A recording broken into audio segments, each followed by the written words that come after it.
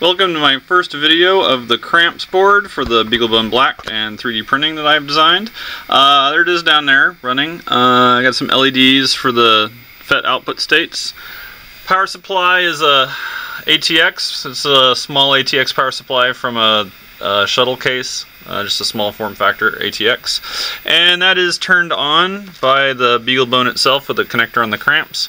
And another interesting thing about the CRAMPS board, you might notice my printer's on. I got the LEDs are glowing, the fan's going, you might be able to hear that.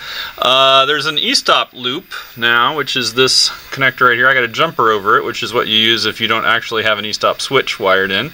If I pull this, that shuts everything down. The power supply turns off because I've got that turned on by the BeagleBone itself. And in addition to that, if your power supply did not turn off, all the hardware drivers are disabled. The stepper drivers are disabled, the FETs are turned off.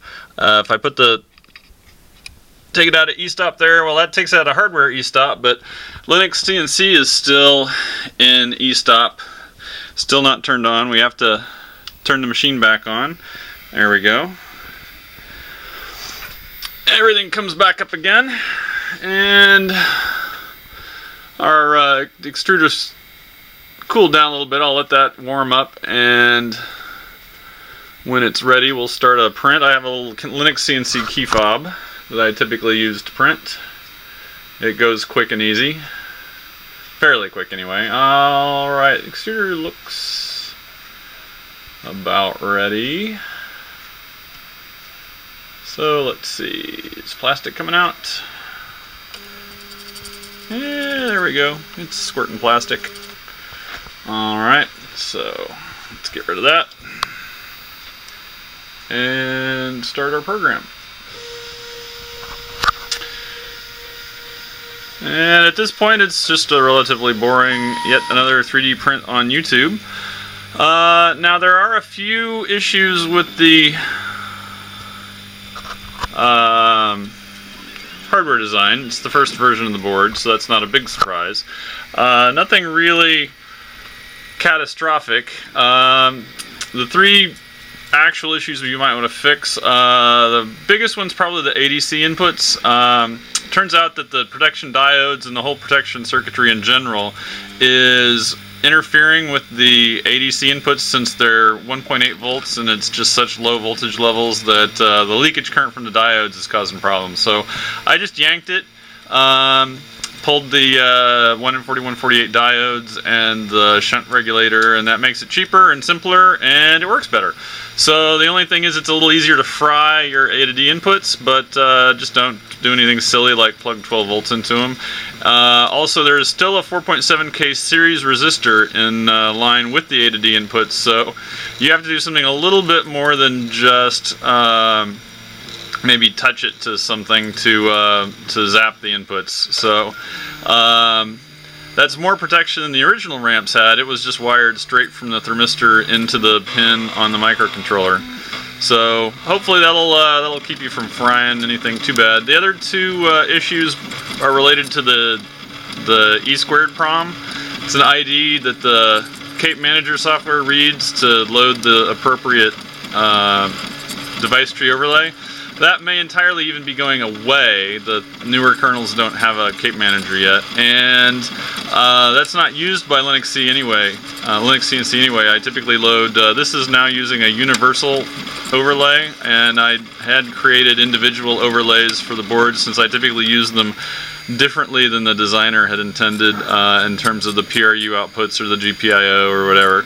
So now I went and made a universal overlay where you can basically assign whatever functions you want to the pins for PWM or serial or UART, timer, etc. GPIO, PRU out, PRU in. And you just load one overlay and then you set up the pins however it is you want to use them. Anyway, so the E² address is wrong. It's the most significant address bit is low, and it should be high for the Cape ID. You could fix that if you wanted to. It's an SO8. You could lift the pin and tie it high. And the other thing is, the BeagleBone technical reference manual says I'm supposed to have 5.6K pull-ups on the I2C line, and I don't have that exact value, and I don't have a pull-up on the 3.3 volt side.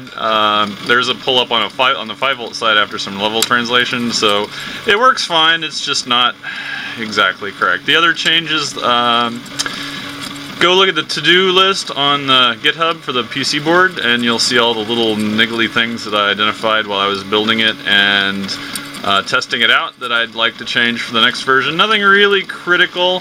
Stuff like making sure all the plus and minus sides of all the FET outputs match the power inputs and things, so that you can easily remember which side's the plus and which side's the minus, and are less likely to mess things up when you're hooking it, hooking in the wires. Moving a little bit of things around. Some of the pins from the screw terminals are very close to the DC power jack on the BeagleBone. Nothing's in danger of shorting out, it's just a big chunk of plastic, but I like to have a little bit more clearance than that. So I'll move some things around. Just stuff like that makes it easier to either put together or easier to use. But the current boards seem to be pretty much completely functional. Have yet to try it at 24 volts, have to see how that works. It ought to work okay. What else do I need to do? Oh, I need to actually test out the EEPROM. Oh, it's doing the LinuxCNC part. I always like that. It's more fun than just watching infill. And we'll get a, hopefully you can still see that. I think there's about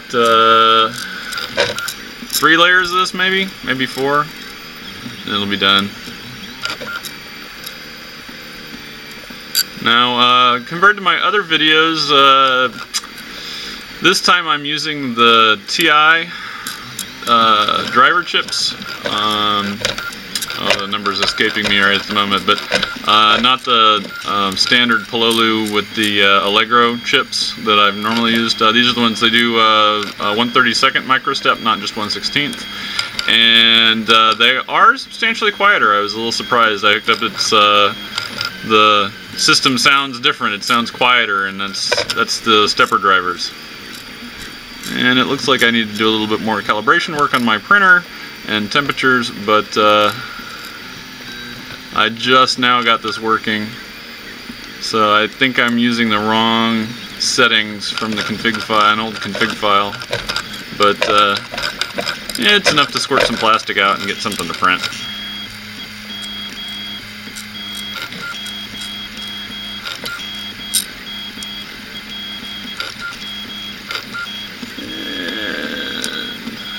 It's looking a little bit better. I don't know if you can see this on the video or not. Well, let's see while that's going. Here, it's bright lights. So this is the actual circuit board. I got several of these from OSH Park. As always, the OSH Park folks do a nice job. The boards were fabricated quickly, sent to me. Total time was about a week and a half, and got 3 boards for right around $75, $76. That is quite a deal if you have ever purchased PC boards commercially. And quality is excellent. Love the gold on these. That means you can leave them sitting around and solder it up 6 months from now, and it'll still take solder well. Standard commercial silver or tin coatings tend to oxidize and become very hard to solder, which is important, especially for these little fine pitch parts. That's the little FET bus chip there, and there's about 5 of these resistor networks that are hard to solder. Everything else is pretty easy to do by hand. So if you can do the resistor networks, and this guy, or find someone that'll do that for you, the rest of it goes together quite well. Very big.